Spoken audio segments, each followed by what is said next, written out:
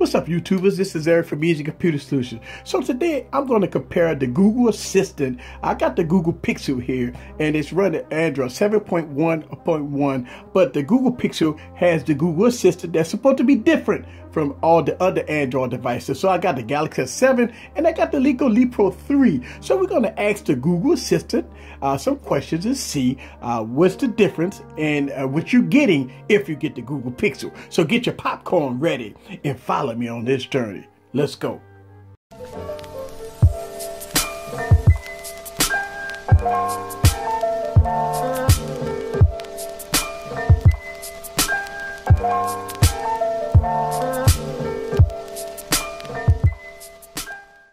What's up, guys? This is Eric again with another video. So let's go on and get started here with the Google Assistant. So I'm going to ask the Google Assistant some questions and see if it's going to answer me. So let's do this. Okay, Google,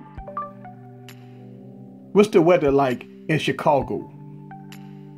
In Chicago, it's 24 with snow showers. Tonight, it's predicted to be 25 with snow. There is currently a winter storm warning in effect. So as you can see, the Google Assistant did not activate on the Galaxy S7. But when you're looking at both of these devices, you see that this Google give you a little more details. Look, I see that the details are there, but the animation on the old Google looks pretty good. It kind of gives you some more details and stuff like that. So, and it also gives you some websites. All right. So let's go on and ask Google some more questions. Okay, Google, who am I? Eric.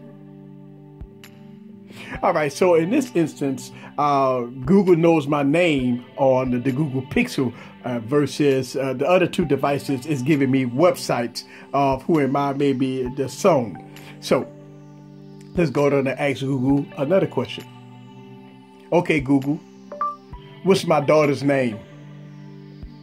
You told me that your daughter's name is Erica. Okay, so the Google Assistant knows my daughter's name, but the other two, it gives me websites. Okay, so let's go to and ask Google another question. Okay, Google, what time is it? The time is 11:51 p.m. Okay, so in this instance, the Google Assistant here gives you.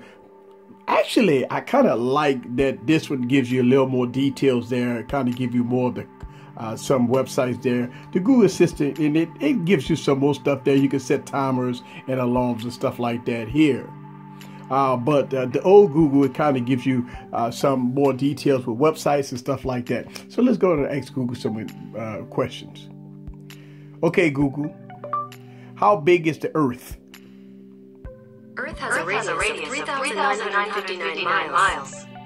Okay, so in this instance, again, when you're looking at the old Google, you're getting some actual animations here, some pictures and stuff like that, and also some websites that you can click on here. It basically kind of following a timeline here, and you can also do some more Google searches and stuff like that. Me, I actually prefer the older Google, because it looks like it gives you a little more detail, kind of give you the gravity, the density, and stuff like that. So the kind of the old Google give you a little more detail, in my opinion. All right, let's go to and ask the Google Assistant more questions. Okay, Google, show me a website on how to bake a cake.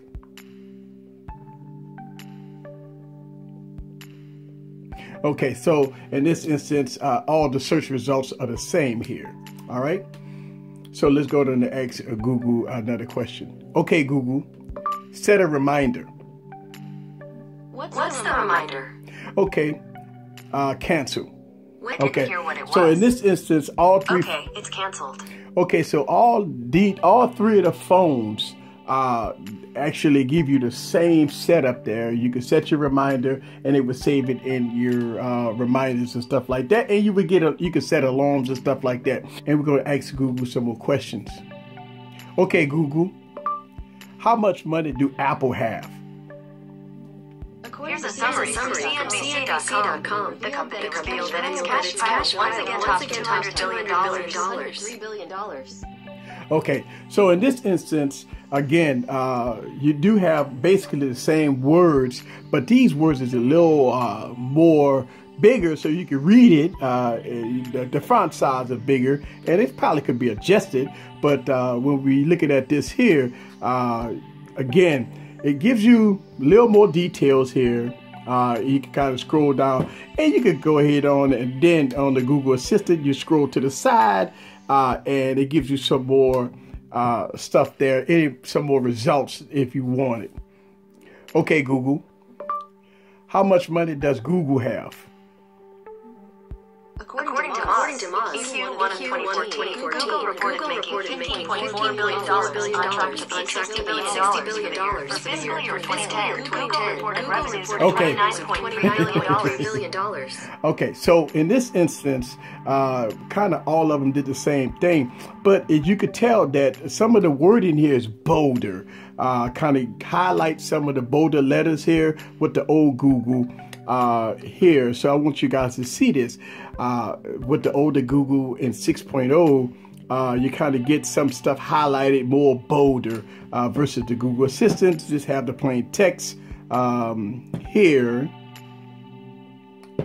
All right. And again, you could do more search results, and you know, you could ask the Google Assistant to do other things there.